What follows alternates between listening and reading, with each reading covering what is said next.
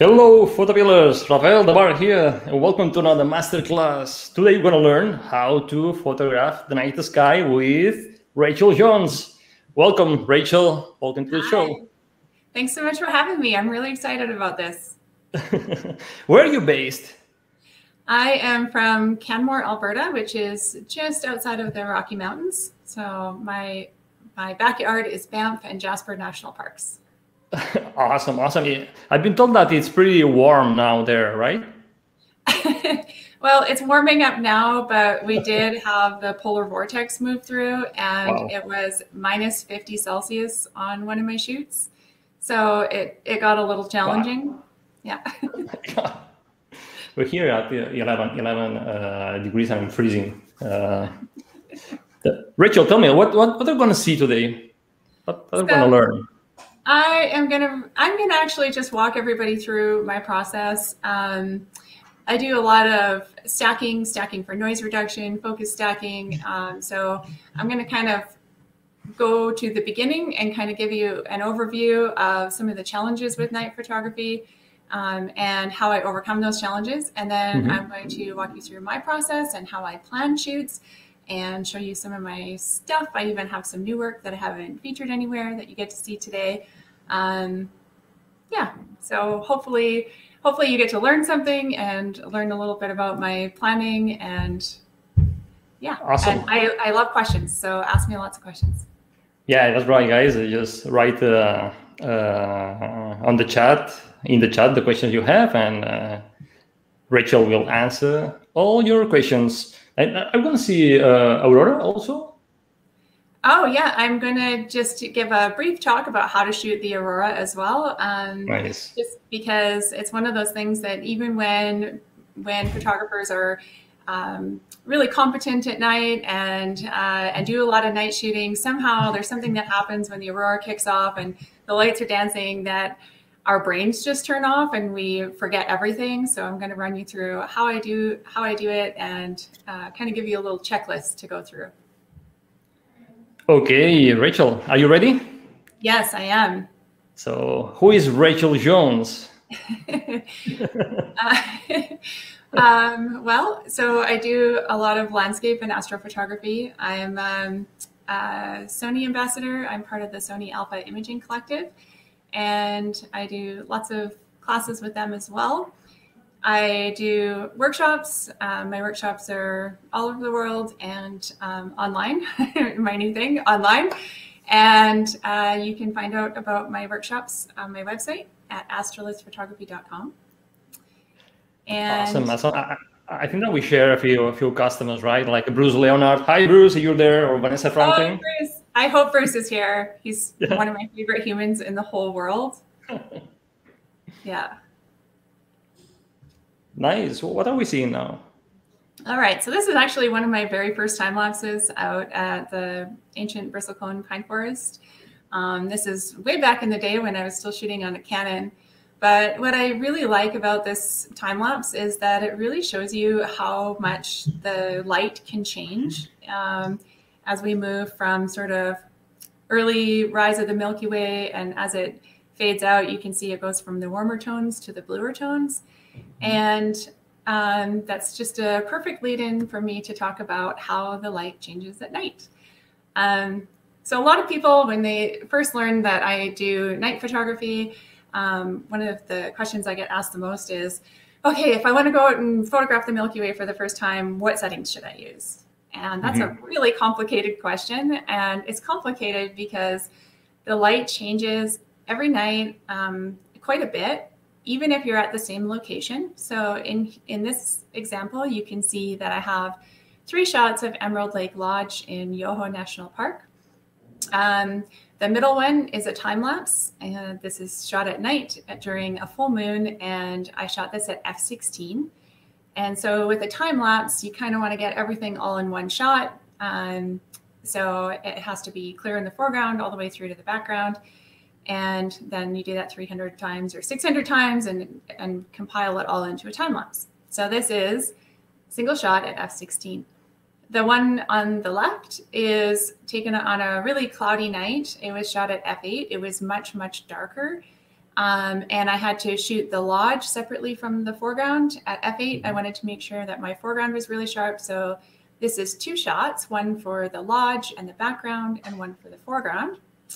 And then same location again, but on a starry night. And this one is actually 5 shots, I think, altogether. There's 3 shots in the foreground here for a focus stack at f3.5, I think. The stars were shot at f2.8 for a short shutter. I don't remember what my settings were on this one.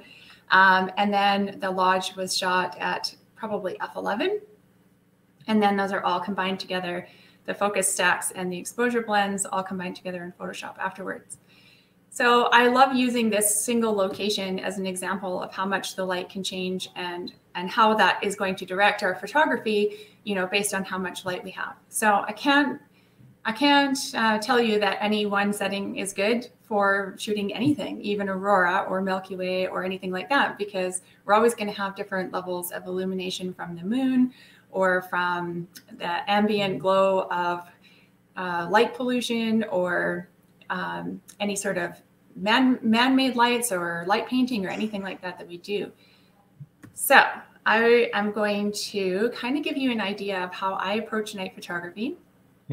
And in a bunch of various settings. So something like this is actually many images put together. I shot my sky for 6 seconds at f2.8, ISO 16,000, and then I stacked those together for noise reduction. So for anybody who's not familiar with that, there's a program called Story Landscape Stacker for a Mac or Sequitur for a PC that you can bring in multiple images and high ISO. And what the program does is it has an algorithm that averages out where the stars are. And because noise is random from image to image to image, it can actually average out the stars and take away the noise. So what you get left with then is a really, really clean image for your stars. And if you want really, really sharp stars, you have to use really low shutter times. So that's why I do this stacking for noise reduction. And then my foreground is actually a single image taken at 30 seconds, f11, ISO 100, and it was a blue hour shot. So this image is a blue hour blend. And altogether, it's about 21 images that go into this particular shot. Rachel, we have a question from Rob B. How many images are you stacking? Are you taking for the stacking for the sky? So the recommended is about 7. I tend to overdo everything. I tend to take way more than I need. I like having the extras just in case clouds change or something changes from image to image. And so I take 20 typically, and this one is 20 images. That's a good question. Okay, so the reason why I go through and you take multiple images is because each part of the image, when we're doing night photography, needs a different approach for photographing it. So I'll start off with shutter speed. The longer the shutter, the more light we're going to let onto the sensor. But the trade-off here is that we get star trails if we open the shutter up for too long. And we might also see movement. So treetops move in the wind in a long exposure, flowers if you're shooting in the summertime, people. I've tried to photograph myself and I am like a giraffe when I get out in front of the camera. As soon as I know I have to hold still for 30 seconds, I just sway and I literally can't hold still. So, photographing any particular subject, the longer we leave the shutter open, the more chances that we're going to have of having some kind of movement in there. So this is an example of what it looks like if we have star trails. The shutter was open here. This is actually an f8 shot, and the shutter was open for 30 seconds. So at f8, we're going to get way less trailing than we would at f2.8.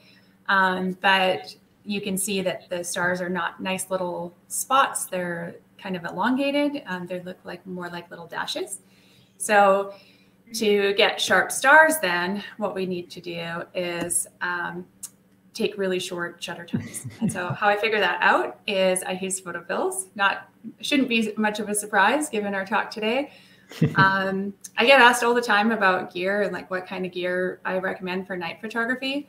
I would rather have PhotoPills than a headlamp. So that's how much I use it, and that's how important it is to me. So I love talking about it. So to figure out a time for that's appropriate for to figure out a shutter time so that you don't get star trailing, I use the function called spot stars. And I put in my camera's information. In this example, I have the Sony a7 III there, and it's at 16 millimeters and f4. For whatever reason, I chose f4 in this example. So the default setting with sort of barely noticeable star trailing would be 18 seconds on that particular camera with that particular lens. And the accurate setting, which is pinpoint stars, and I can print this and blow it up big and have it on my wall. It's half of that time. It's 9 seconds. So when I go out shooting, I'm usually shooting at my widest aperture for stars, and I use PhotoPills to determine the shutter. So the only variable I have left then to determine is my ISO. And if I'm shooting those really short shutter times, then I end up shooting with really high ISO. So when it comes to aperture, our wider aperture is going to let more light onto the sensor. The trade-off here is that with a wider aperture, we get a much shallower depth of field. So to get around that problem, I do a lot of focus stacking. Some people are not familiar with that, so I have a little example here of what that looks like. This is obviously daytime. It's a little easier to film than it is at night. So I'm shooting there, some ice bubbles on Abraham Lake, and I'm shooting at f11. And I actually take between 3 and 5 shots. Sorry, I think 3 shots in the foreground and 1 midground and 1 background. So 5 shots at f11 to get the whole thing in focus. And then when I put that together in Photoshop, you get the image on the right, which is really sharp all the way through. You can see every detail of all the bubbles and the background. And so I have another example here for you of this is 5 shots shot at f11 and stacked. The first shot there is focused on the mountain, and as I click through, you'll see that as I get closer to the foreground with my focus, the foreground gets sharper. So as I move back towards the background though, when my foreground is focused, even at f11, when I have really great depth of field, the mountain is out of focus. So then I need a shot that's focused on the mountain. So at f11, I usually use 5 shots to get everything focused all the way through. So you can only imagine then what it takes to get something focus stacked in the middle of the night in the dark if you're shooting at f2.8. I just shot this one the other day, and it was 17 shots for the foreground. And I'm just clicking through the layers here in Photoshop so you can see that as I move from the foreground to the background, the stars get sharper and sharper and sharper. And my foreground is also going to get sharper if I can focus stack it than if I try to take it out of a single image. So here I'm going to show you what the background looks like when it's focused. That's focused on the stars right now. So you can see they're nice and sharp, but the foreground is really blurry. So if I look at the top of the stack where I'm focused on the foreground at f2.8, that's nice and sharp now, but those stars are super blurry. So at f2.8, I have to take way more images to get everything stacked all the way through and have a nice clean shot than I do if I'm shooting at f11. And that's the resulting image. I just took this a couple days ago. We had a little aurora forecast here, and it didn't produce much. It was kind of a nice glow on one side of the image, and I had some urban glow on the other side, and some just really cool ice cracks to work with. So I kind of liked it. Beautiful. Thank you. Awesome. Okay, so our last consideration when we do night photography is ISO. Obviously, with higher ISO comes some greater light sensitivity, but the trade-off there is that we get more noise. This is what a noisy image looks like. This one is focused on the stars. This is a raw file shot at ISO 16,000, and you can see in here that there's all kinds of noise. There's color noise, there's graininess. It's super just really not nice. If you zoom in on a high ISO image that's focused off in the background, the foreground just looks like mush. So here I have some gorgeous frost flowers that you can't even see the details of because of the high ISO and the fact that it's a really shallow depth of field image. So by focus stacking and stacking for noise reduction and getting really short shutter times in the sky, I can get really sharp stars and really sharp foregrounds. And how I go about that is totally dependent on how much light I have, which varies from night to night. Nice. So when I'm out on location, I'm always thinking about photographing each part of the scene independently. So I think about, is part of the image moving? Do I have stars moving, clouds, treetops blowing in the wind? Am I standing in there trying to get a selfie? Because I cannot hold still. And then what ambient light do we have to work with? Is there light pollution, moonlight, starlight, light painting? You know, what other things can I work with? And then, so I think about shooting the stars separately from any of the foreground. When I shoot the foreground, I leave the shutter open much longer because I don't have to worry about anything moving. And then I put those all together. If you're new to night shooting, I highly recommend that you know where to find your aperture, shutter, and ISO, and your 2-second timer before you go out shooting. It just helps a lot for your own comfort to be able to find those things without having to turn a headlamp on. And if you are shooting next to somebody, you really don't want to have a headlamp on because then you might be wrecking their shot. So if you're not familiar with where to find all of those things, you can sit in a dark room and memorize where your buttons are. And it really helps with the flow when you're out there, you know, trying to shoot at night. The other one I would add here that isn't on the list is your playback and your magnification, so that when you are doing some kind of focus stack, then you can see where things are in focus and where the focus falls off. But it's really good to be able to navigate your camera in the dark. Okay, any questions right now? We have a few. Okay, I'll pause. It's all about, some people is asking, for example, Daniel Forant and Alexander Shmugliakov. They ask if you're using or ever used the Star Tracker device instead of stacking for the sky. Yeah, using a Star Tracker. I do. I do have a Star Tracker. Right now in the Rockies, it's been really, really cold. And by really cold, I mean it's been like -50 cold. At one night I was out at -50, lots of nights at -40, and like many, many, many more at -30, 35. So I don't like messing around with the Star Tracker when it's cold outside, but it's you know, definitely something that I do and that I enjoy. But typically, even if I'm using the Star Tracker, I'm probably going to stack those for noise reduction anyway, even though they're not noisy. But yeah, it's a cool tool to be able to use. Yeah, awesome. It's a Star Tracker, so it's nice to be able to know what you can do if you don't have that equipment too.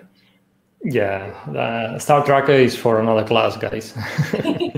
another whole master class. Yeah. Then we have Diego Abad. You know that PhotoPills, we always talk about the hyperfocal distance because we don't do that focus stacking. What about hyperfocal distance instead of focus stacking? Well, hyperfocal distance, yeah. So yes, but think about being out there at night. You're shooting at your widest aperture, it's 2.8. So that means you can use PhotoPills for this. There is the hyperfocal table or subject distance. Hyperfocal table. So I have it right now here in front of me. So you would put in your camera and find your focal length. Let's say that we're shooting at 16 millimeters and f2.8. So our hyperfocal distance would be roughly 10 feet. But I like getting really low and close to my foreground. So I'm sometimes sitting like right on top of it. And I have an example, I haven't even edited it yet, from yesterday morning's shoot, where I had actually exceeded the camera's minimum focusing distance because I was so close. Like my camera was like less than 12 inches away from my foreground. So in that case, you can't use hyperfocal distance. You really have to be able to do the focus stacking. Hyperfocal distance really only works if you're a good distance away from your subject. And obviously the wider your aperture, the greater that distance has to be. And I'm all about getting right in on my foreground. So it's all about using the techniques that work for you for the result you want. Exactly. It's good to know that you have all these different techniques you can use, but then you can choose. You need to choose the one that is giving you the results you want. Yeah, we have another question. Lots of questions, I think, from Pete Rasiti.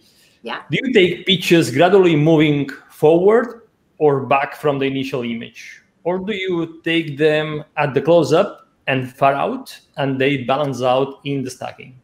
That is a great question. It's really important to work in order, either back to front or front to back. It doesn't matter which direction you move in. It's really about what's going on at that time. So let's take, for example, that we have an aurora, and I'm shooting images of the aurora dancing. I am not going to take my focus off the background unless I absolutely need to, because I want to capture as much of that movement and everything that's going on. If there's something interesting in the sky, I'm always going to start in the background and then move forward.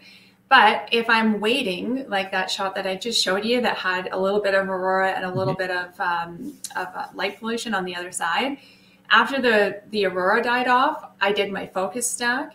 And what I did was I used my headlamp to find my nearest focal point.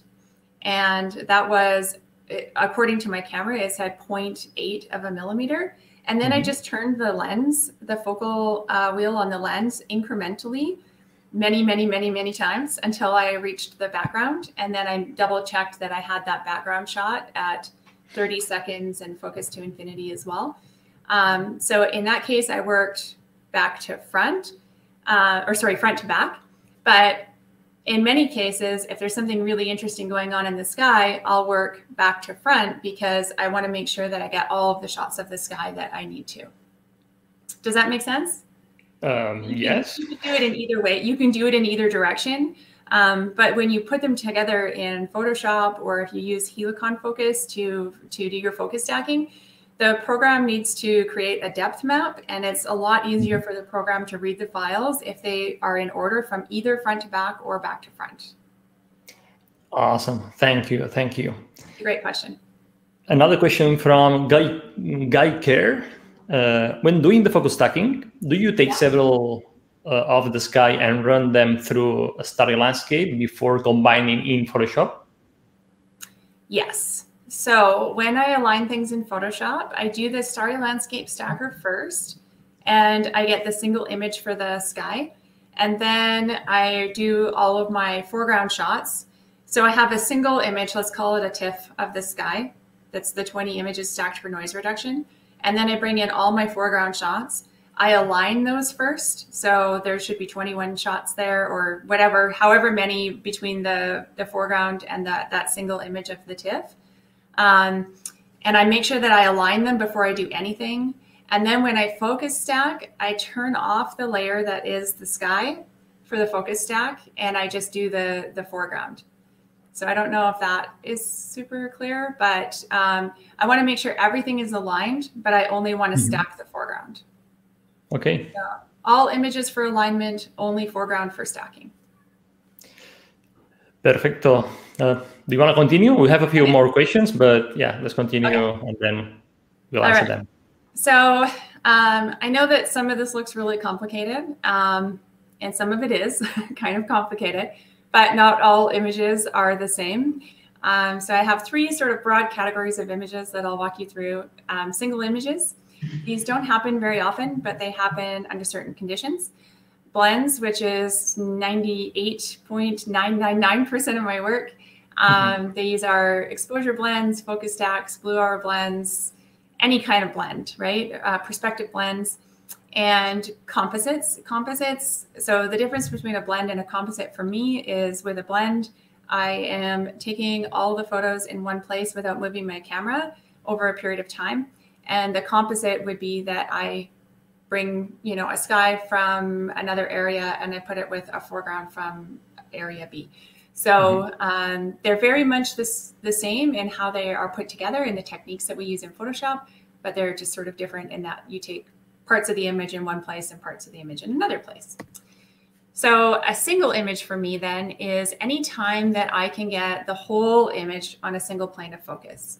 And that worked in this particular shot because I had lots of moonlight to work with, and I was able to take the whole shot at f8 for 5 seconds, ISO 3200.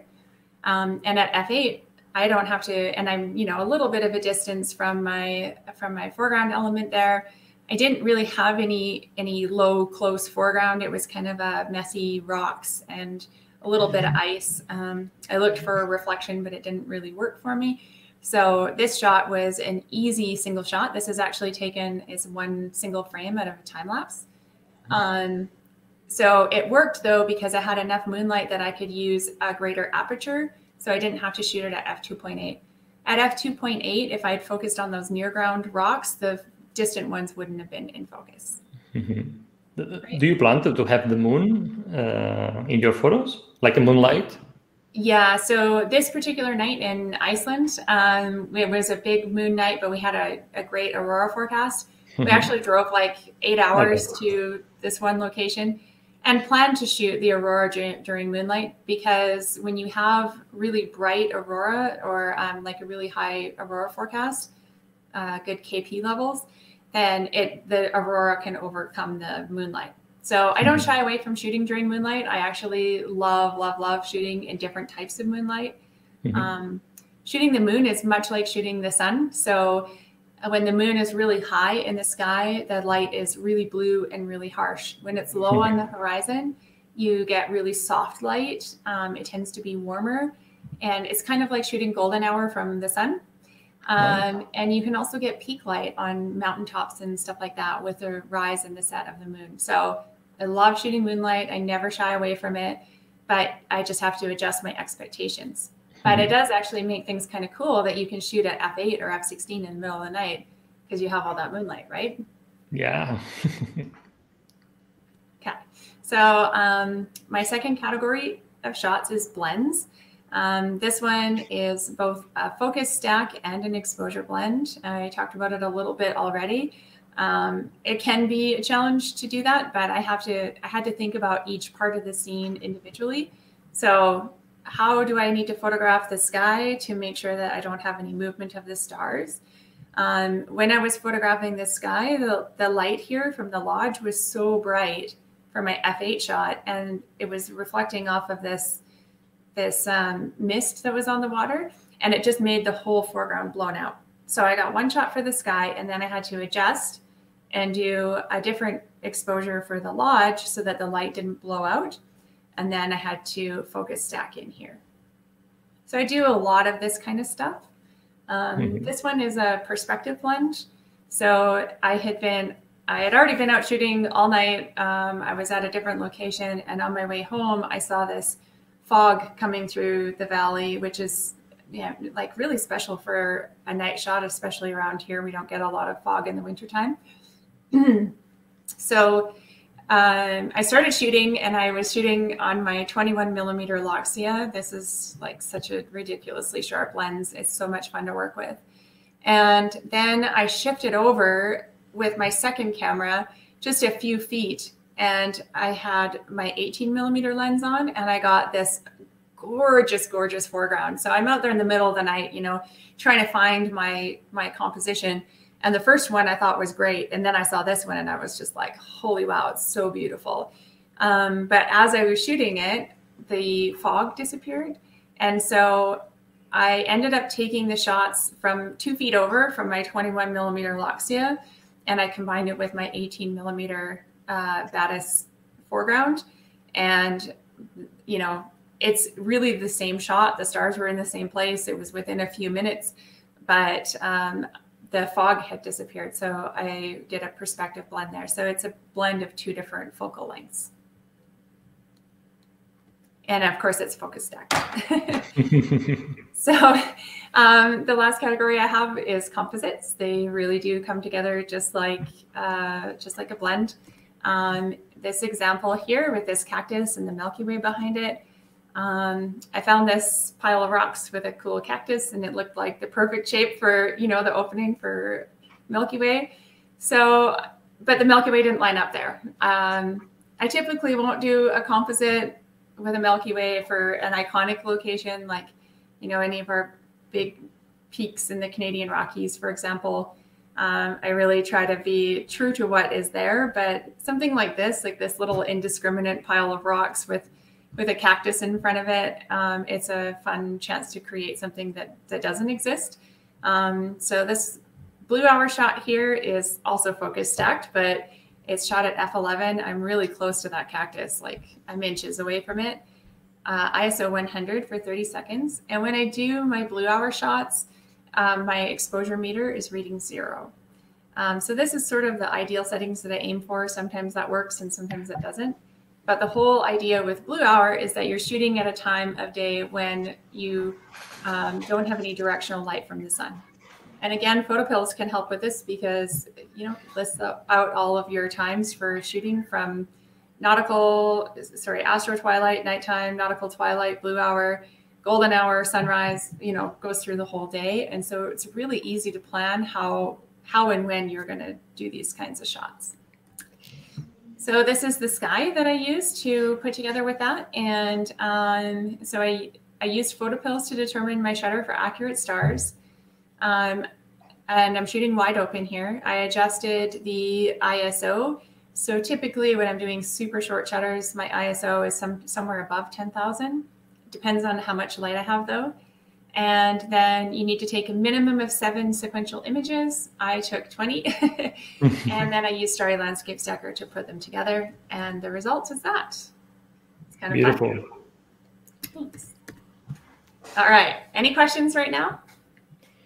We have a few. Okay. Let me see. Romain Baylis, how do you set your white balance? That's a whole thing. It's a whole talk. But I love the question. So the night sky is, you get different sort of tones in the night sky depending on where you are in the world and where you're shooting. Up here in the Rockies, I find that if I set my Kelvin temperature to 4,300 Kelvin, I usually get good color separation in my image. So when I talk about color separation, I mean, I can actually see that, maybe in that Aurora example that I showed you guys earlier, that I have a little bit of green on one side, a little bit of warmth on the other side, and I still have, blues in the sky.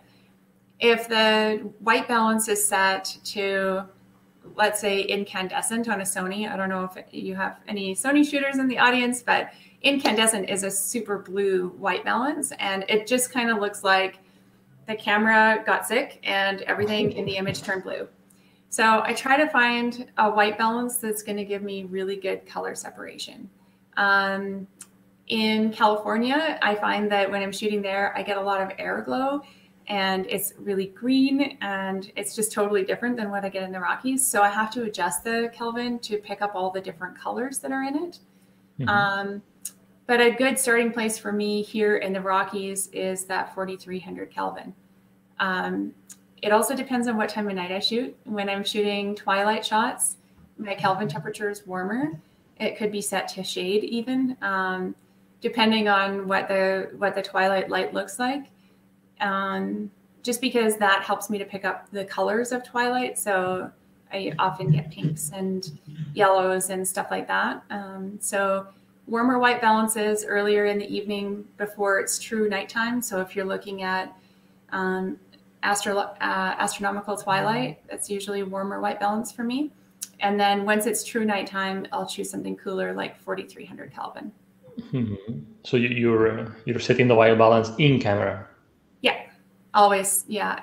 I find that, sometimes you can get there in post if you've shot in some really weird white balance, but you can get color cast and it can be hard to get the best result. So I always try to do it in the field. I think it's It's even harder and more important to get the white balance in camera when you're shooting night stuff than it is day stuff. I find daytime, it's just super easy to correct. You're never really that far off, even if you're using auto settings. But nighttime, to get that color separation, I think you got to find it when you're out in the fields. Yeah, you got a point there. Awesome. Another question from Tamilaf25. If you take a couple of shots on high ISO, but there is a lot of light pollution, how do you overcome this?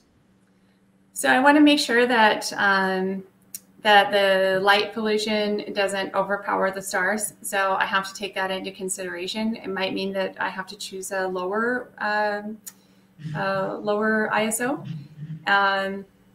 Yeah, it's one of those situationally dependent questions. You know, it's hard to imagine until you're there, but you have to adjust to make sure that you don't blow out the stars if you have that light pollution.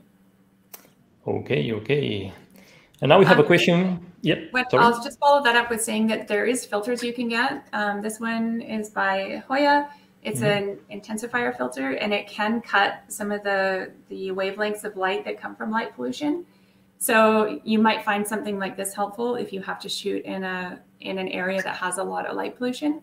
Yeah. Good point. Yeah, we also use one. I think we're using the one by Ian Norman, the Pure Night filter, which is cool too. Okay, we have a question from Bruce Leonard, our friend. Bruce, my favorite human. When compositing an image, do you combine different focal lengths or use a longer focal length for the stars? Sometimes, if it works, I do like doing that. I think longer focal lengths for the stars make the stars really pop out and really fill the image. And it just depends, I guess, on the location, but it's a fun thing to do. So I guess the short answer is yes. Awesome. And the last question from Chris Cardos. When you shoot 20 shots, do you use continuous shooting mode or do you slow things down, space the shots to reduce vibration, maybe use mirror lookup? Great question. So I typically use the interval shooting on my Sony camera. If you don't have interval shooting on your camera, you can also just use a remote trigger. But when you're doing the 20 shots, you want the interval between the shots to be equal. And that's going to help the algorithm calculate where the stars are going to be as you move through the different shots, because the stars are constantly moving. So it actually moves quite a bit between shot 1 and shot 20. So yeah, I use the interval shooting. I do a 1 second interval. My camera and my memory cards are fast enough that it can record that image and move on to the next one within a second. Especially when it's cold, I don't feel the need to wait any longer than that. As long as the camera can keep up, then that's fine. If your camera is a little bit slower, or if your memory card is slow, you might need to give it a little bit of extra time, maybe 2 seconds in between. And just the idea being that the camera needs time to write that information to your memory card before it takes the next shot. So equal intervals are really, really important for the algorithm to be able to figure out how the stars align and how to reduce the noise. But you can do it with a remote trigger. You don't have to have interval shooting. You just have to set it up that way. So yeah, typically I also recommend your 2 second timer so that, because when you're taking a long exposure on a tripod, if you press the shutter and the camera shoots immediately and you take your finger away, then you can actually introduce like shutter shake or shock into your long exposure that might make things less crisp. You might get some blur or some movement.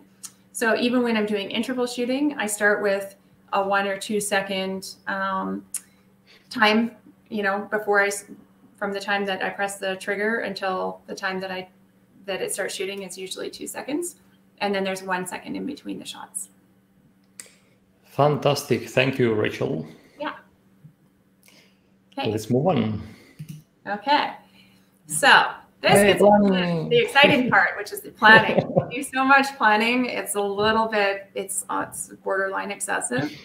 But I feel like planning is what's going to get me the absolutely best results.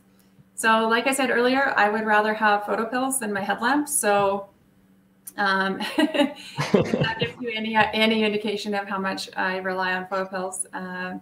So, you know, at a most basic level, I can look at PhotoPills and find my window for, let's say, shooting the night sky. Maybe I want to do the Milky Way, or maybe I want to shoot Orion, or it doesn't really matter, but I want to find my darkest nights.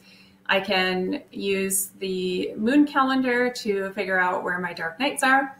And from there, I can get into the nitty-gritty of planning, which is really cool.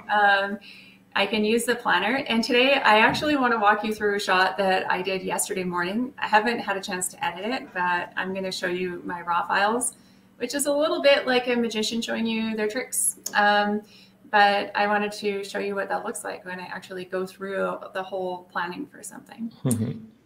So I was planning a shoot at one of my favorite peaks in Jasper National Park. I was there last year, and this shot on the right is using PhotoPills, the night AR. I was able to see the exact alignment of the Milky Way when I was on location. But this being my first time out there this year, and it's much, much earlier, I knew that the alignment was going to look a little bit different just because of the early time. So I pulled up my location, and I actually was able to drop a pin where I typically stand to take that shot at that location.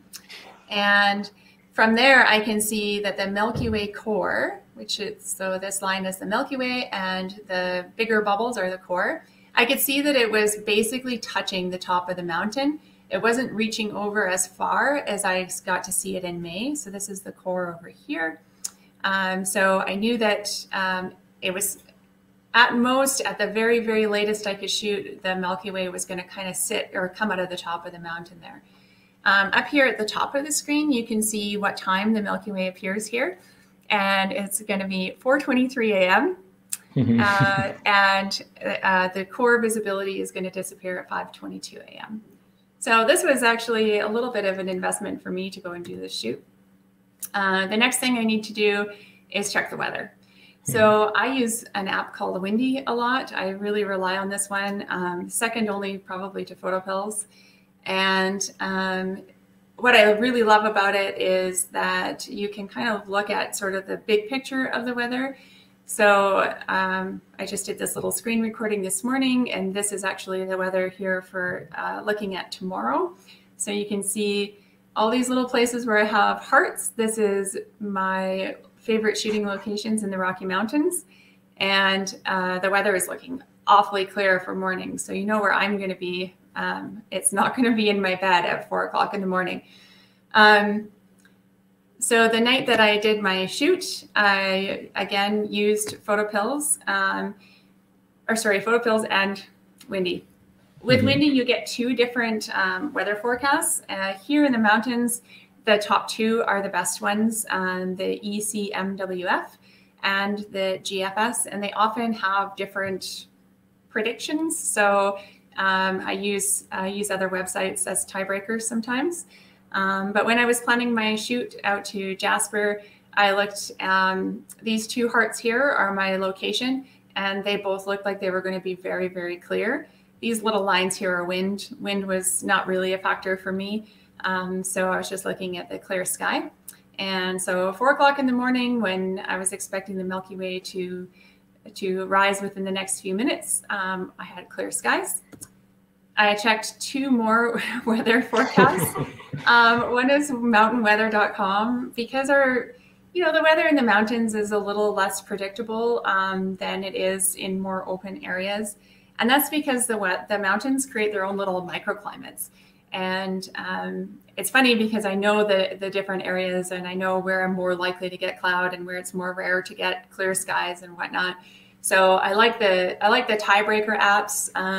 This one confirmed, this mountainweather.com, that I was definitely going to have clear skies. This one also has the temperature. It said that it was going to be about -9 as a low, and that was at an elevation of 1,500 meters, When we got there, though, it was actually minus 23, according to the thermometer in my car. So it was significantly colder, but minus 23 is excellent conditions for frost flowers. So we got frost flowers. And then my other weather here is, this is just another website. It's called cleardarksky.com. And it's a different kind of graph, but it shows you what you can expect in terms of visibility. And so I found the nearest point to where I was going to shoot was the Athabasca Glacier, and I had nice clear skies. So I'm basically guaranteed clear skies here, guys. And that sometimes still works out to be very disappointing, but it wasn't disappointing yesterday. I got incredible conditions. It was a 2-hour and 31-minute drive from my home in Canmore. And I had a friend with me, and she had to catch a flight at 10 a.m. from Calgary. So it was 2 hours and 31 minutes to location, and it was 3 hours and 44 minutes back to Calgary for her to catch her flight. And we've already discovered that the Milky Way was visible at about 4:20 in the morning. I like to get to location an hour early so that I can scout my composition in the dark. So that means that I had to plan to be there at no later than 3:30 in the morning. So I went with 3 o'clock, and that meant leaving my house no later than 12:30 p.m. And I actually left at midnight. So I left at midnight, drove to location. We had an hour and a half to find our composition, which was really good because we needed all of that time. And yeah, so show me the shot. When I get there, I'm now wandering around in the dark with a headlamp, hopefully, or just PhotoPills, and I'm trying to find a composition. So on a Sony camera, we're really lucky. We have a feature called bright monitoring. I don't know if you guys have ever used this, but I wanted to introduce it to you anyway, because it really helps you to find a composition quickly and easily at night. So basically what's going on when you have bright monitoring, you have to set it up to a custom button. So for me, working in the wintertime and in the cold with gloves on, I want that custom button to be something I can feel with my gloves. So I have it set to the C2 on my camera. But basically what happens when you turn on bright monitoring is that the camera boosts the gain internally of the light so that you can actually see your composition. So this is a shaky handheld phone video of me turning bright monitoring on when I was in Iceland last year, trying to find a composition in the middle of the night because the aurora was kicking off. And so you can see here, that's what the back of my camera looked like before I turned on bright monitoring.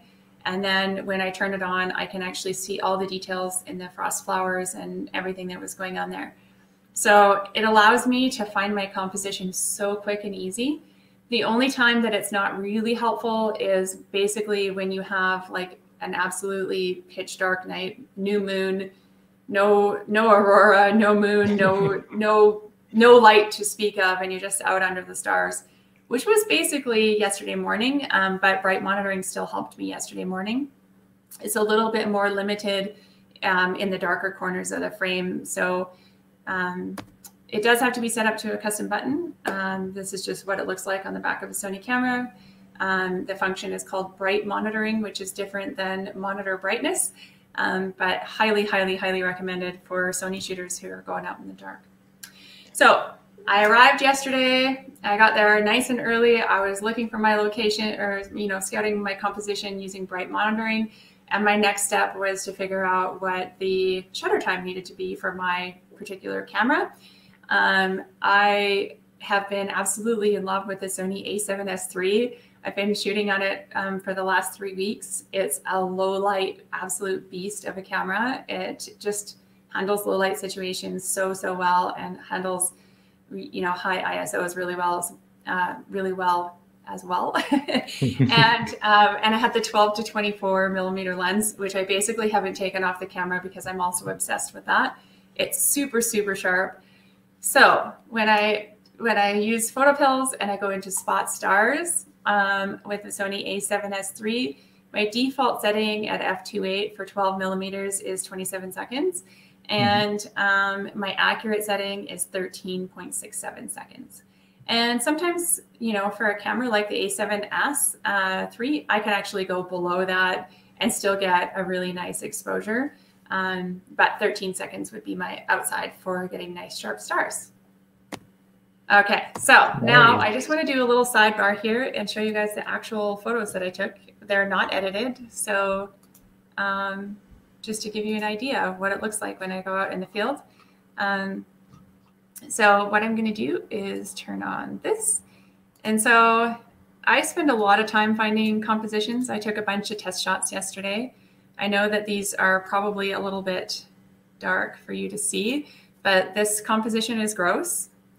So is this. It's really messy, but you can see that this, oh, and that's blurry. I guess I kicked the tripod. Also gross. Oh, getting better. Getting better. So I found this little hole that I wanted to work with. I know these images are probably a little bit dark, but I can show you. I started the processing. So this is my blue hour. They're not actually blue hour shots. They're astronomical twilight, because my friend had to be at the airport and I had to leave at 6 a.m., which is before blue hour. So I was shooting in astro twilight, trying to focus stack. And I have like, I don't know, 30 shots or something like that I took. I don't know if I need all 30, but I definitely worked through the scene with all 30. So what's great about this is I got these gorgeous little frost flowers here in the foreground. And I can show you when I punch in here. I actually exceeded the minimum focus distance with the camera. So this bottom bit here is out of focus, which is okay because I framed it in such a way that I can crop the image a little bit smaller. What I really wanted was to make sure that I got this nice outside edge here, all these details, the frost flowers, the reflection of the peak in the little bit of water, and the stars actually reflect in here too, not on these bright shots, but on the darker shots. So that's fantastic image. Do you scout always in nighttime? What's that? Sorry? I'm gonna try to. I think I have a bit of echo. Oh, it sounds pretty good to me. Yes? Yeah. Okay. Do you scout at night always, or do you also find your compositions in daytime? I absolutely prefer to scout in the daytime, but right now, what that would mean for me would be going the day before. And because this was such a long drive, I didn't want to go the day before. Also, when things are cold, like -23, we get different, you know, the foreground is going to change quite a bit because we get frost flowers and stuff like that when the temperatures drop. So it's funny, I can actually show you that even though I barely moved, watch that foreground really, really closely when I flip through these images, because so I didn't move, and the time between these shots is about 30 to 35 seconds. And the frost flowers actually start to change because the sun is coming up. Oh. So let's see if I can show you this.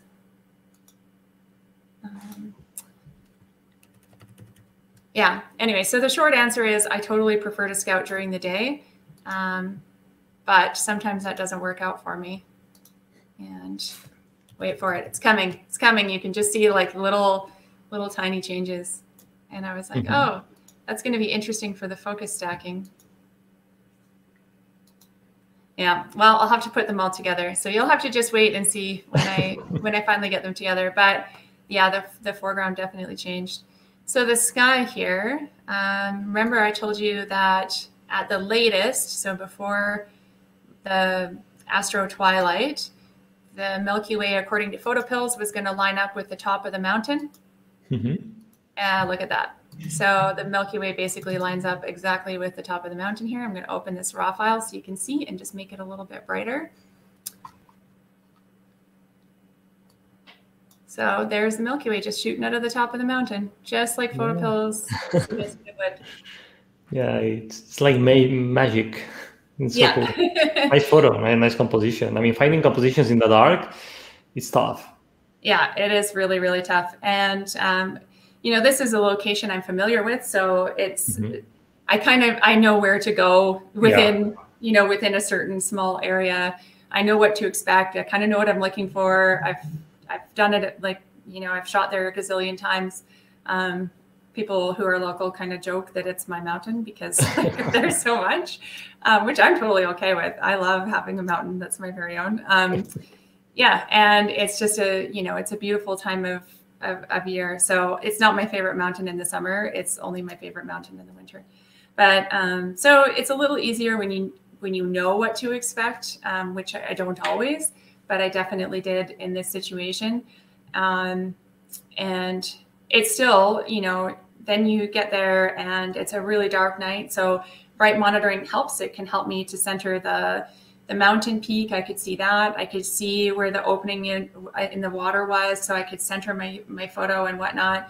I actually did take a test shot to see if I had exceeded that minimum focus distance. And in the dark, I'm like, oh, I can see the top of the frost flowers. So I knew that I was on the borderline. But even, just taking a picture in absolute darkness, high ISO, 30 seconds, it was still hard to see what was cut off on the bottom until I had a little bit more light.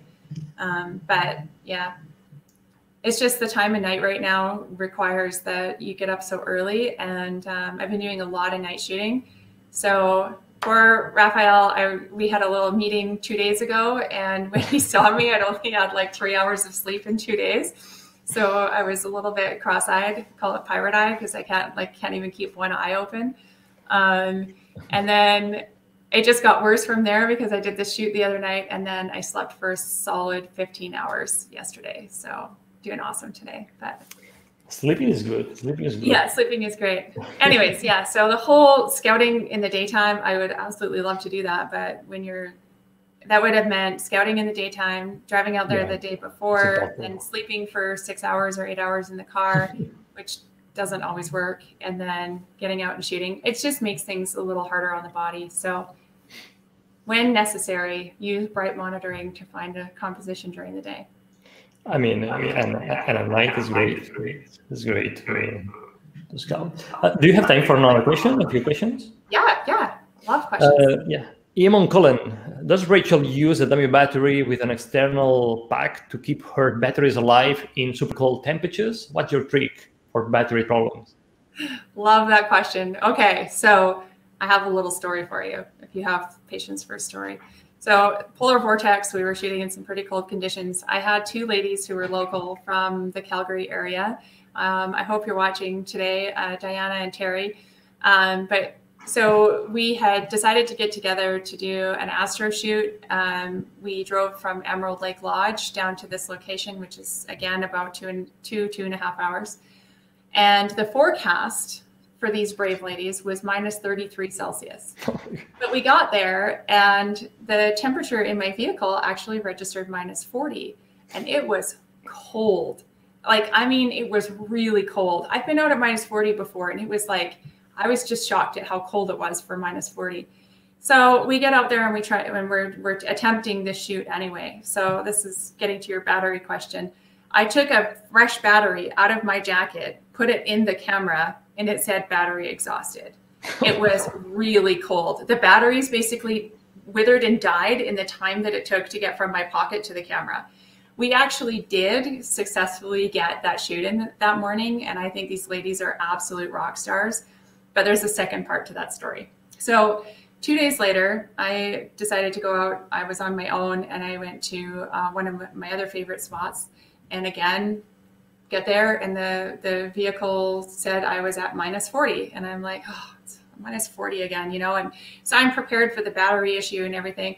But I get out there and my batteries actually lasted 2.5 hours. And I was like, wow, this is my very not so bright moment. But I was like, wow. This minus 40 is way warmer than the other minus 40 from 2 days ago. It was just like a really stupid moment. Okay, guys, it was really, really early in the morning. And yeah, anyway, so I was talking to my sister later that day and I was telling her this about how it was warmer at one place. It felt warmer and the batteries lasted longer.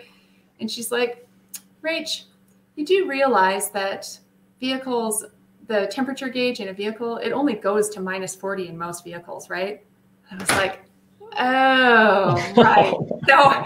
So actually the temperature with these ladies, I think it was closer to minus 50 that day because it was they were recording temperatures of -45 plus wind chill and, you know, stuff like that. So those ladies were out there in -50. And I can tell you at -50, basically you can barely move the buttons. I'm surprised that anything worked at all because our cameras were like blocks of ice. Wow. I was shooting on the Sony a7S III. One of the ladies was shooting on the Sony a9 II, and the other one was shooting on the Sony a7R III. And we found this one little patch of foreground, and the 3 cameras were huddled around there. And I have to say that we're only like just across the street from the car. Had we been any further from the vehicle, this wouldn't have worked because it was just too cold. Like exposure and risk of frostbite and all that kind of stuff is way too big of a concern. So the whole battery thing, I can tell you at -50, the batteries basically don't work. They die before you get them in the camera, and it doesn't matter if you put them in a pocket or not. At warmer -40, so somewhere that's actually nearer to -40, the batteries in the camera lasted for about 2.5 hours. And that's the Z battery in the Mark III line of the Sony camera. They're a pretty good sized battery. And I've shot at -20, did time lapse, and the battery lasted for 6 hours and took over 1,800 frames. So temperature definitely affects them. And one of the ways that if it's really cold, like below -30 Celsius, I'll put batteries in my pocket and try and keep them warm. I put chemical warmers in there with them sometimes just to have a little extra heat, because as soon as the batteries get cold, they really struggle. So, but the cameras did good. You know, the cameras still shot at -50. Everything was slow. Like I was pressed the shutter, and then the LCD screen would sort of like kind of fade in and fade out, you know, like, do I really have to do this? And I'm like, if I have to be here, you have to be here. So it's a whole conversation with the camera. Yeah. So cool, so cool. Yeah. Brian McCracken is asking, do you use heated gloves? I don't use heated gloves, but I do have the world's best gloves made by the Heat Company, and I will show you those right now. They're so warm. That's these. So there's 2 different styles. One is like the outer mitten, and then you buy the liner separately. And then another style, the liner is built into the mitten. But basically these are so good for photographers because the liner glove is thin enough that you can feel all the buttons and you can press all the buttons and you can still operate a camera at -50. If you touch a camera or a tripod anywhere below like -20, you can actually get burned, you know, from the cold, frostbite or frost nip from touching the cold camera body and stuff. So you never want to take your gloves off if it's cold. These gloves are not heated, but what they allow you to do is because they have this outer mitten and they have these little pockets in them, you can undo the pocket, or you can do unzip them and put chemical warmers in there. And so you can get a chemical warmer in the top part of your hand, and then I slide another one down between around the inside of the glove. And when I'm done shooting, I can curl my fingers around it, and that helps immensely at cold temperatures. The other thing that I use, and the Heat Company who makes these gloves, they also make the chemical warmers as well. But I use the insole ones for my feet, and then I have toe warmers as well. So I got the insole ones cover the whole bottom of the boot, and then the toe warmers I can put on the top of my sock. They're like adhesive. And so then I have like a little sandwich of warmth around my feet. So that's what really saves me when it's cold. Those gloves are basically required, highly suggested gear for anybody who does a winter Rockies trip with me. They're just really, really good. Great. Then we have Carl Boislard-Lanois. He's asking if do you use any lens warmer? Yeah, I haven't used a lens warmer. I have heard of them. I would be totally interested in trying one if somebody had a suggestion for a good one. I typically don't get frost on my lens, even though my camera has frosted up before. This is one of my favorite pictures. This is just an iPhone picture, but I had left my camera out to time lapse and it like got frost flowers on it. But actually the front element of the lens didn't frost over. So the only time that I've had that happen to me is when I'm really low and close to the water in really, really cold conditions. And also, the flatter the lens, the more likely the frost is going to adhere to it. This convex shape of the 12 to 24, it really didn't frost over. So I had two cameras running yesterday morning. One was my 16 to 35 and the other one was the 12 to 24. The 12 to 24 was way closer to the water and never got any frost on it in the 3 hours that I was shooting. And the 16 to 35 just started to get little crystals here and there. But it's a flatter front element, and I think that might have contributed. So yeah, I haven't tried them. I think they're definitely worth trying, especially if you live in like a high moisture area. So if anyone has any recommendations, let me know. We have a couple of friends about lens fogging. How do you prevent from lens fogging? Okay. So that does happen. So it happens most when you come from, like, let's say I'm out shooting in the cold and I come into a warmer environment. It could be my vehicle. I really try to leave my camera in my bag. Your camera bag is a natural dehumidifier. So you want to avoid those really abrupt temperature changes. And when I'm shooting in the wintertime, I actually leave my bag in the very back of my vehicle because that's the coldest. I've got the heat just blasting in the front so that I can try and be warm. So I always leave my camera equipment in the back. When you get lens fog, depending on what kind of conditions you're shooting in, sometimes you can just wipe it and the fog will come right back. But it's better to try and avoid it where possible. And avoiding it has to do with, not moving between those abrupt temperature changes with your camera unprotected.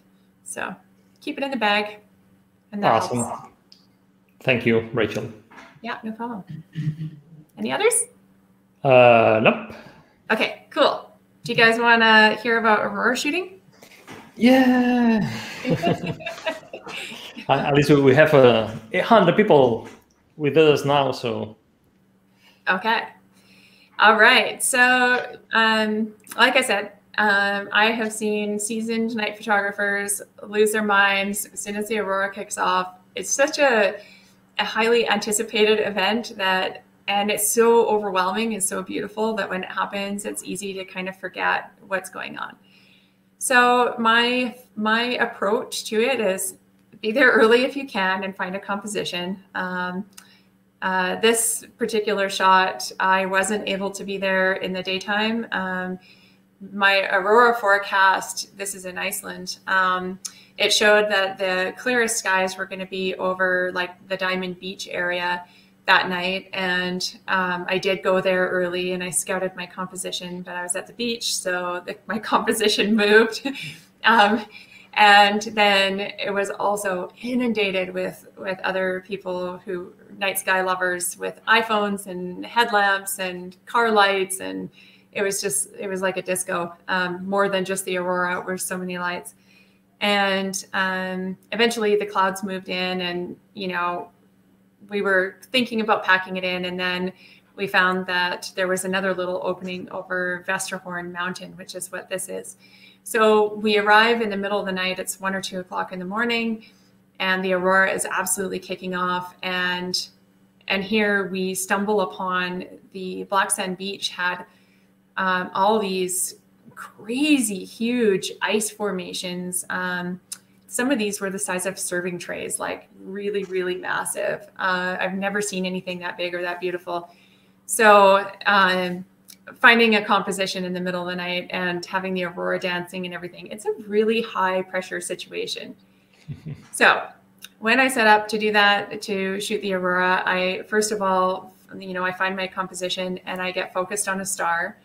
That gets me to focus at infinity. And then I start with the settings recommended by PhotoPills for sharp stars. So I would use the accurate settings for my camera and my lens. And this night I had 3 cameras on the go. So yeah, I had different cameras, different lenses. I had an A9, an R3, and an A7S, so like the OG A7S. and they all had different lenses. So it was really fun to shoot all the different, and each camera is different. So I was able to adjust the settings. So you want to start with basically sharp stars. If your stars are moving and you have this great aurora, your shot is still, you have room for improvement, So start with what is going to give you sharp stars and then work your way down from there.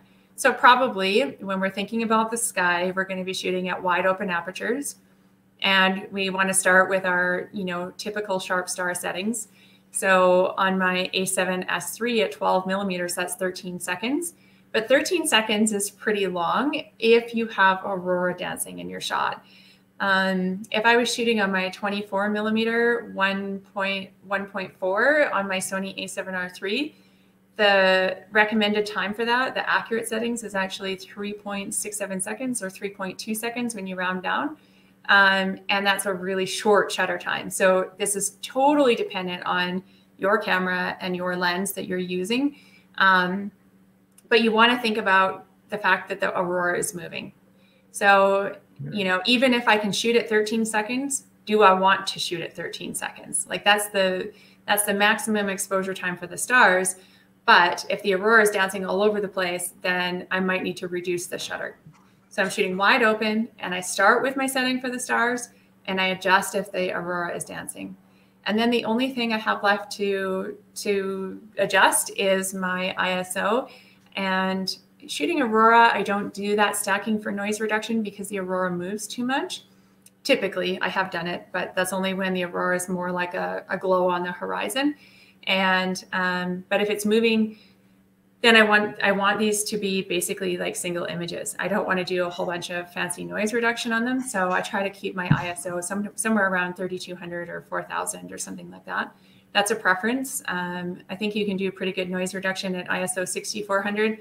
But honestly, if the aurora is really kicking off, you're going to be shooting at really short shutters and really low ISO anyway, because there's so much light. When the aurora is really strong, there's actually enough light to stimulate the photoreceptors in our eyes that perceive color. So typically at night, there's not enough light to stimulate those photoreceptors, so we see in black and white and we can see movement really well, but we don't see color. So it really takes like a big aurora storm for us to be able to see the greens and the pinks that go in there. And that does happen when the aurora is really dancing. And it's at those times when it's really dancing that we need to adjust our shutter times lower and our ISOs lower so we don't blow out the aurora.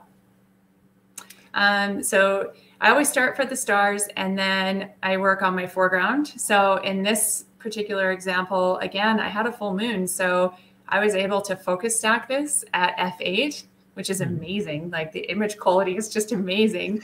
And so each second was f8, 30 seconds and ISO 3200. And then my stars were a single shot at f2.8 for 6 seconds, ISO 3200. And it wasn't even a super strong storm that night, but I had the foreground that just made the image really, really cool. It's a beautiful image. Thank you. So for aurora planning, I have a couple different apps that I like to use. One is super easy, and I think most people really enjoy it, even if you don't really know the science behind aurora shooting or what causes the aurora. This one's called My Aurora Forecast, and it's just pretty handy because it'll show you what the current KP index is, although it does measure the KP index a little bit high. And it'll tell you with little red bars if you're approaching storm levels and what the probability of seeing the aurora is in your particular area based on the cloud cover. So it takes that into account. This one is like, if you're new to aurora shooting, definitely get this one.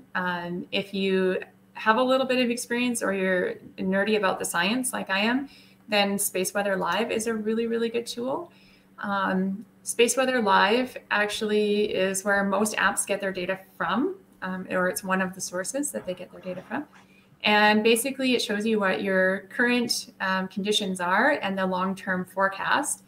But you can also get super nerdy and look at the individual indicators. So your solar wind speed and interplanetary magnetic field and stuff like that. Wow. And when you when you know that stuff, then you can also see if the aurora is likely to happen in the next sort of 30 minutes to an hour kind of thing. So I really like Space Weather Live. Here's some screenshots from Space Weather Live. This last one here is actually our current long-term forecast of the aurora. So March 18th and 19th, we're going to likely see KP5 conditions.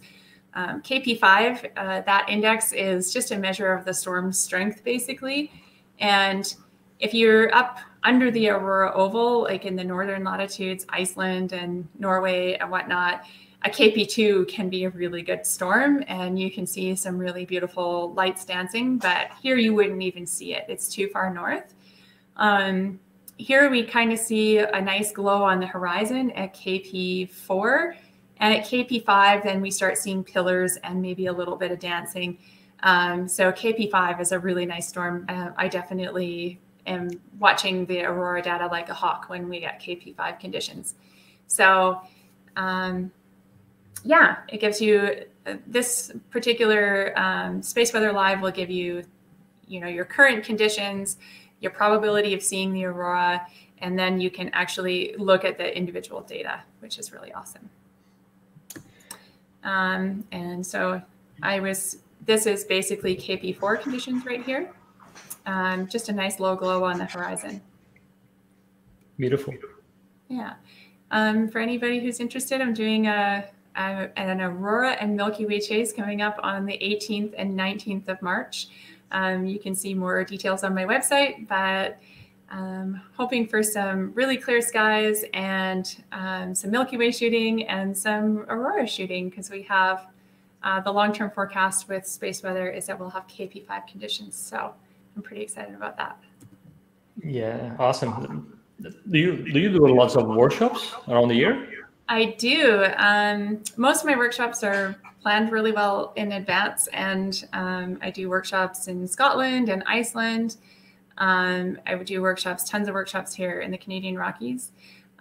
This one that I just showed you is one that I only offer when the conditions are right, and so it's usually short notice.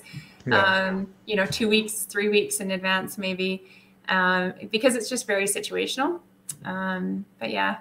So I've done a lot of online workshops as well. In fact, the class that the sort of presentation that we have today is the first or part of the first class that I offer for a 10-day online workshop. And I teach all of this stuff in even more detail than what you guys get to see here. So yeah, I saw that. Give me more details about this, because it's a long program, right? Yeah, it runs for 10 days. So I do 90 minutes of classes every day. And in the classes, we start with some of the challenges with night photography, like we talked about today. We expand on that, and then we talk about shooting in different kinds of conditions and how to plan for those. So shooting in moonlight, shooting in twilight, running through settings, running through just really everything that you can possibly imagine, the planning, the prep, the gear. So I have 10 classes that are sort of, classes that I've taught before. And then I work with people one-on-one as well. So they get, hours of just one-on-one time with me and to go over their own photos or their own challenges. So if they get a chance to go out and shoot, then they get to get feedback from me on their shoot and kind of where things went well and where things went wrong. We do tons of editing. So even with the editing, some people aren't able to get out and shoot right now with all of our restrictions. So I share my raw files, and I'll run through how I edit them, and then I give them the raw files, and then they get to edit those for themselves. So it's a really full program that covers like literally everything from A to Z, every different type of light at night and how to shoot it, the infield stuff, infield examples, raw files, everything. So really, it's quite a good full program. Yeah, it looks amazing. I mean, it looks great, and one of the most important parts, I believe, is that people is getting feedback from you. Yeah, I don't do the sort of canned video classes very much. I think it's more important to have that back and forth and being able to ask questions. And the more people ask questions, the more I can actually tailor the course to their, you know, what they're needing or what they need to understand. So I'm actually running one right now. And the other day we were talking about focusing at night and, you know, how I will find my nearest focal point and then move the lens, just move the focal wheel just a little bit and then take a shot and then move it a little bit more. And they weren't really grasping it. So I actually went out and shot a video of me focusing at night so they could see exactly how I do it and exactly how I made those decisions. And so getting that feedback is helpful for me and it's helpful for them because I can tailor things to what they need to learn. And I keep my groups pretty small. Right now I have a group of 10, which is big group for me. And sometimes it's as small as like 2 to 4. So there's lots of interaction there. And I get to cover more in an online class than I actually do when we're in the field. Because when I'm doing online classes, I get to cover everything. And when we're in the field, it's more situationally dependent. You know, what are we gonna cover with this light at this location? And I think the online class is a really thorough guide to night shooting. So. Yeah, it sounds awesome. People, you want to learn fast? Go and join Rachel in one of her online classes or in the field workshops. Yeah. Thanks. All right. So, do we have any questions about Aurora shooting? No, surprisingly not. Wow, that's you explain it all. Okay, how are we doing for time? Still okay? Yeah. We could be, you know, photopillars are, you know, learners, so we could keep going on forever. Well, I might need more coffee. I don't know if this one we can go on forever. Well, now it's 1 hour and 20 minutes, so yeah, 700 people with us now. Okay. Great. All right. So if I have a little more time, I'll talk to you a little bit about my gear. As you probably gathered right now, I'm a Sony shooter. I started off shooting Canon and I switched about 5 years ago. So I really shot with pretty much everything. Right now, my workhorse cameras are the Sony a7R III. I have 2. I just got my hands on the Sony a7S III, and it's my dream come true for night shooting. And I have ordered, it sounds so bad, I'm gonna have to sell some cameras. I ordered the new A1, and so I'm getting that in the next couple of weeks.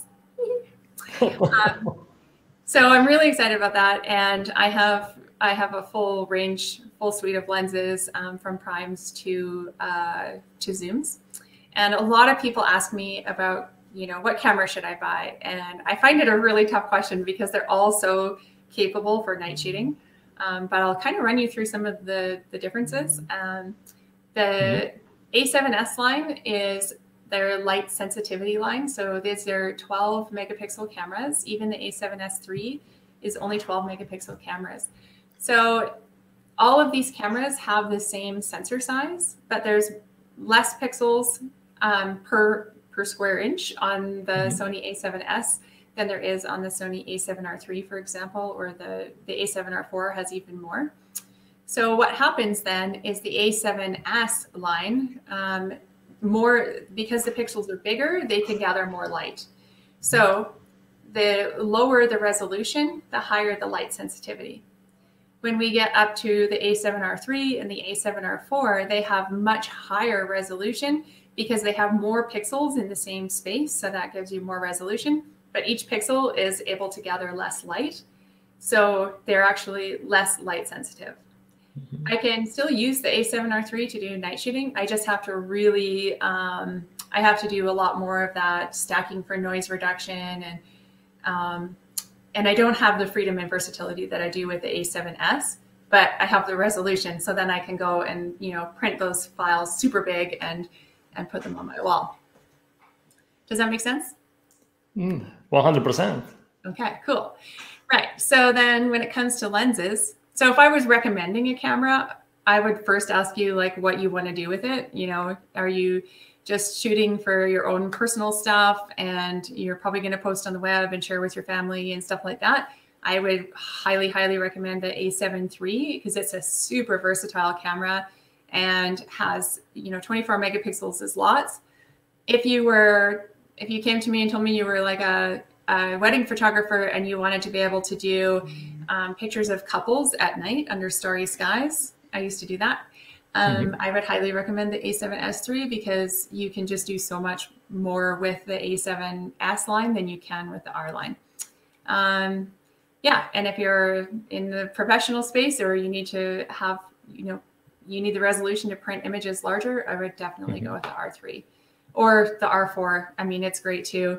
I've had the experience of using it for night photography. I don't own one, but it's amazing. So when it comes to lenses, we have a sort of similar trade-off when we move from the primes to the zooms between sharpness and versatility. So our prime lenses are way more sharp than our zoom lenses.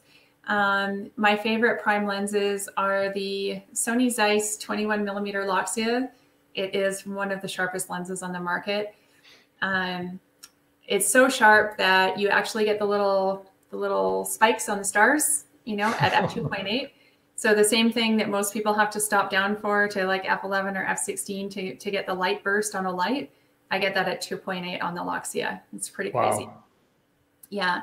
The Sony Zeiss Batis is also really nice. I'll back up and say that with the 21 millimeter Loxia, it's also a manual focus lens and it's got a hard stop for focus instead of focus by wire. So what that means is if you're out there in the middle of the night in the dark, you turn the lens all the way to one side and you find infinity and that's focused. So there's not a lot of like sitting there like, is it focused or isn't it? So if focus is a trouble for you, highly recommend that lens.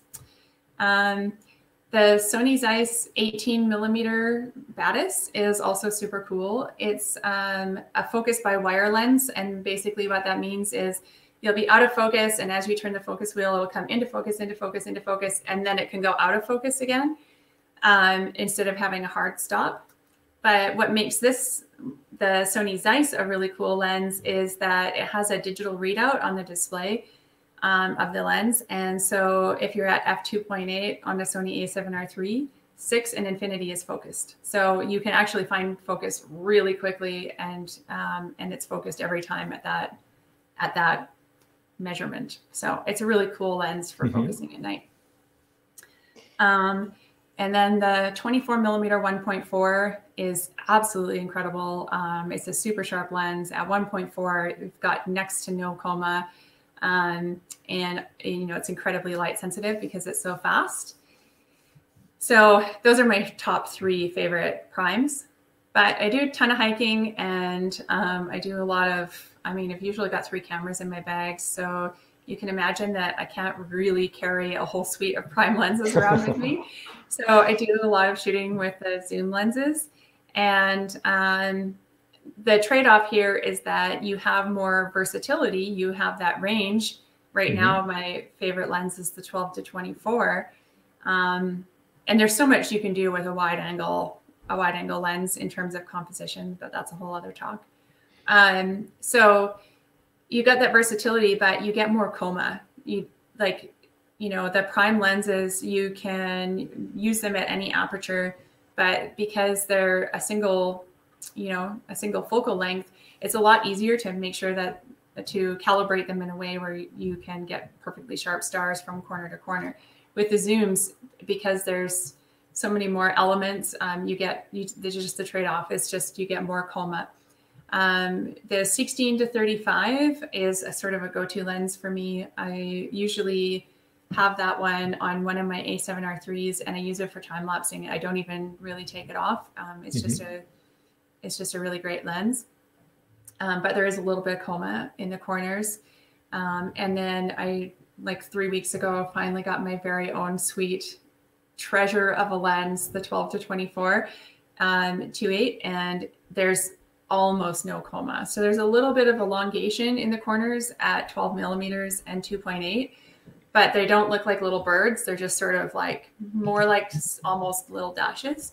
But for a zoom lens, I just can't even get over how sharp it is. It's absolutely incredible. All beautiful lenses. Yeah. So again, if you're looking for recommendations, it totally depends on what you're doing. If you want the sharpest lens on the planet for night photography, you're probably going to want to go with one of the 3 primes I mentioned. And if you're looking for the versatility, or you don't want to hike around with them like I don't, then you probably want to go with like a 16 to 35 or a 12 to 24. And that's mostly aimed at Sony shooters, of course, but Zeiss actually does make these lenses for other cameras as well. So fantastic. Okay, still good for time? Of course. Okay, cool. All right, so I just wanted to kind of give some insight into how I set up my camera for night shooting. There's a couple of really important things for me. One is the focus magnifier. So if you just use the focal ring on the lens, you usually get about 5 times magnification. Well, that's on Sony's anyway, but I think Canons and Nikons are similar. If you set up focus magnifier though, and you have it on its own button, you can get to 12 times magnification. And so you can imagine then that if you're focusing on a star, you're going to get way more accurate if you can be 12 times magnified on that scene than if you're 5 times magnified. So I always have the focus magnifier set up on one of the buttons that I can feel with gloves. That's typically the C1 on my cameras. I'm holding the A7S III though, and it doesn't have a C1 is actually the record for movies. So I have it on the back of my camera. C2 is bright monitoring because that just makes finding a composition at night super easy. C3 is steady shot. When you are on a tripod, you want to make sure that your internal camera stabilization is off. So I always have that one turned off.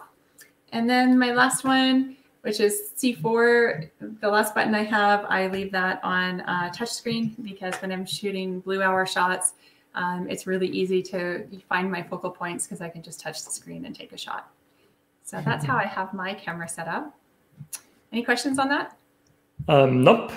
Okay, it seems cool. that you're giving a great presentation, Rachel. Okay. All right. So I already talked to you guys about the gloves from the Heat Company. One last thing I would mention for night shooting is that it can be really fun to have a light for like painting, like light painting or illuminating parts of your scene. I use light slots for like shooting the methane bubbles and on the frozen lakes here. And the one that I love the most is it's made by Luxley. They have different sizes. This one is the Viola, and it has 99 different brightness settings, and you can set it to any color temperature you want. You can also operate it from your phone with an app. So that's really cool because that means you can go place it, 50 feet away from you, and you can adjust the brightness and you can adjust the color looking at the back of your camera using the app. So really, really, really handy. So cool. And then I think this is the last thing I'm going to mention. If you have any trouble at all focusing on the stars, I highly recommend this filter. It's called the Sharp Star filter. It's made by Lonely Spec. And it's a whole apparatus that's going to go onto your lens, and then you slide this little plastic filter down. And what it does is it diffracts the light. So when you're looking at a star, it's going to have an X shape. And as you approach focus, there'll be a line, like a bright line that moves through, and it'll just intersect with that X. And it's just the easiest way to find focus. Some people really struggle with, is it focused or isn't it? Maybe, you have poor eyesight. I have really poor eyesight. And so if I'm ever doing like a test on a new lens, I make sure I have this Sharp Star filter because I don't want to write a whole review on a lens and then find that it's like user error and I'm just off a little bit.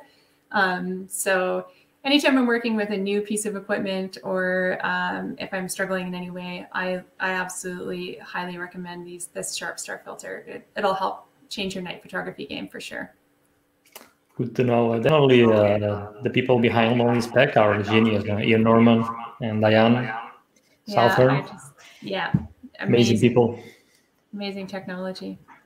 So the last thing I'll say is that if you can master night shooting, you can master any kind of shooting, because it doesn't really matter what kind of situation you find yourself in. You'll have the technical background to really shoot anything you want. This is a shot inside an ice cave in Iceland, and there was just the tiniest bit of light, and yeah, it just is not a problem when you've been focusing on the stars and doing, taking multiple shots and combining them all together in post. It just makes any kind of shooting really, really easy. Yeah, the shapes and the colors in the eyes are just awesome. Yeah. So thank you all for tuning in and listening to my talk today. I really appreciate all of you being here, and I just want to say hi to Andy, who I know is watching today, and Bruce and Art. Thank you all for tuning in, and I hope to see you again soon. Awesome, Rachel. Thanks so much for the class. It's been, an amazing class. If people want to join one of your workshops, people need to join. Go to your website, right? australisphotography.com. Yep, absolutely. And where else can people find you? They can find me on Instagram and Facebook under Rachel Jones Ross, mostly Instagram. And yeah, I haven't been really big on social media lately, but I have lots of new work to share. So you can expect to see some stuff coming out from me in the next few weeks. And I have a shot that I have to edit and show you guys now that I showed you the raw files. I have to show you how it all comes together. You're going to post it on Instagram then? Yeah, I will. Yeah, people is like, sharing you in the chat. Super happy with this class. It's been amazing, really, Rachel. It's you did a great job. And yeah, please, guys, follow Rachel, follow her job. She is an amazing photographer, an amazing presenter and teacher, as you've seen.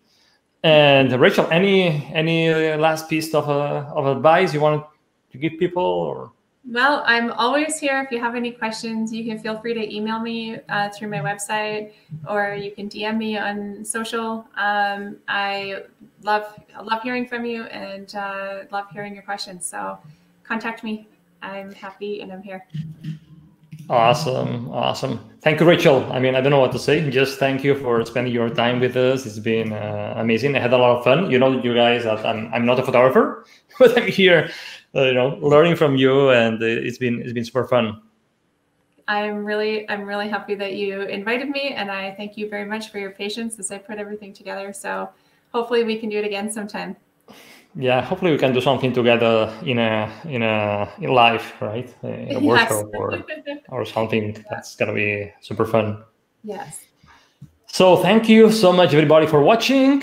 As always, if you like this class, just give us a like, subscribe, and I'll see you in the next video. And remember that you have the power to imagine, plan, and shoot legendary photos. Bye-bye. Bye. See you next time.